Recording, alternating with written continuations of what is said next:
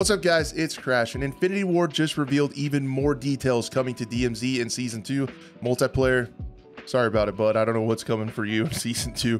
But anyway, even more information about DMZ, and some of these things are really big changes, and I wanted to talk to you guys about it and react to it just a little bit. So I thought the quickest way to get you guys the information efficiently and straightforward would be just to pull up the patch notes and talk about these and react to them. I've highlighted some of the important stuff because the game is really changing, and I'm interested to see where it goes moving forward. So let's get you guys the information and discuss it just a little bit as we go. So the first thing that is a major update that we know is coming is Ashika Island. The rebirth map or the resurgence mode map is going to be playable in DMZ. But one of the things I thought was interesting that they talked about here is infiltration is under heavy fog and can impact combat by providing cover for both operators and the occupying force shadow company. So potentially we're getting some weather that could change the effects of gameplay and how that interacts, and it might make a whole set of weapons or a whole set of attachments even more important. And by that I mean maybe thermals will be really strong and hard to come by and be worth something, and kind of open up a new meta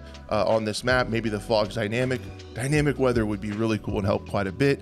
The things that are going to be added to are kind of expected, a little bit self-explanatory. A new weapons case, a new boss, the bomb maker, so that'll be a lot of fun, and a new locked and dangerous spaces to access and explore. Nothing earth-shattering there, kind of what we would expect coming from there. Again, they just gave you a refresher on where you can get building 21 keys to be able to access it right there. SAM sites, chopper crates, buy stations, and legendary orange crates. And then as far as what's coming to Al Mazrah, lore wise, it looks like there's updated intel indicating including the crash of an unknown aircraft at the Satik cave complex. So we're going to get into mission updates in just a little bit, but it sounds like adding to the lore of Al Mazrah DMZ, there is some new stuff going on at the Satik cave complex. I hope they continue to add stuff to the map, including adding more maps like they're doing so far. Contraband weapons inventories will be rolled back to the starting weapon, so they're talking about what they're wiping.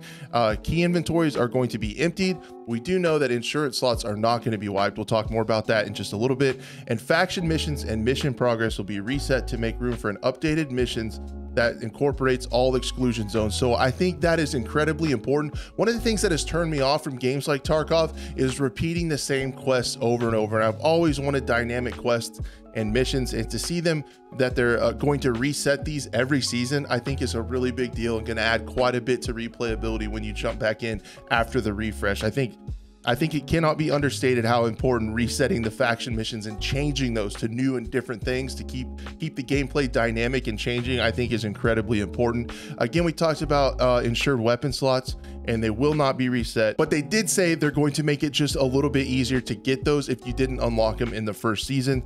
They're kind of adjusting missions. All season 1 missions and boss enemy rewards, for example, previously acquired Al Mazrah weapons case rewards, will not be reset, with the exception of contraband and keys. Again, just kind of reinforcing what will be wiped and what won't be. Mission progress for season 1 got too difficult, they said. That's a little bit debatable. With season 2 making sure each mission challenge and time requirements are more balanced. I honestly hope they're still pretty difficult, but I would love to see a little bit of an uptick in the rewards, a little bit more of a reason for getting into the game even farther. The key stash will now be able to hold specific mission items you must gather from one exclusion zone and bring to another. This allows us to have longer form missions that utilize all of our exclusion zones. So this is really big. So we're starting to see our first changes to the stash. Now, a lot of us have talked about really wanting to see a stash where you can put things in like 3-plate vests, and you can put self revives and maybe gas masks and things like that into a stash, and decide to take them in or not would be really cool. But this is the first time that they're going to add a stash where you can hold specific mission items that you have to take in to other maps. So it sounds like there's going to be missions that are kind of chained together that take place on different maps, so like a compound mission. I think this is really cool. It's our first change to the stash that we've seen. Tarkov has something similar like this. If you have a mission specific item, there's a special spot in your inventory where that goes. It sounds like this is coming to DMZ, so I think that's really cool. It's going to add the more complex and intriguing missions, to be honest. With the new mission set, we can employ multi-locations that send players to Al Mazrah, to Ashika Island, and to Building 21. The mission refresh is made up of new missions, updated missions, and missions we felt worked really well from season 1. So again, going more in depth on that update across multiple locations for singular missions. I really like that. Now, this is also pretty big. To complete this reset, DMZ may have to go offline for a few hours ahead of the launch of season 2. we'll be sharing details and timing on that soon. So they might have to take it offline for a little bit, but not too big of a deal, it doesn't sound like, but it will potentially be going offline. Then one of the things that we needed to talk about just a little bit is I want to get your guys' opinion on this. Modern Warfare 2 owners will get exclusive access to a new faction called the Crown.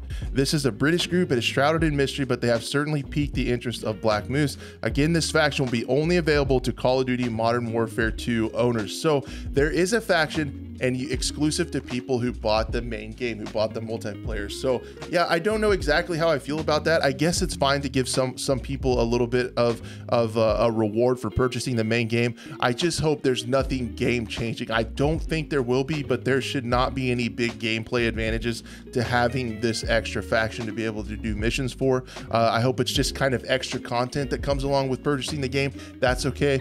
But if there's special game altering, stat changing stuff that you can only get through going through there, that's going to be a pretty big deal. So we need to keep our eyes on that. As I would guess, I'm assuming it's just going to kind of be a little extra reward, a little bit of extra content, and it shouldn't be necessary to progress through all the main storyline missions.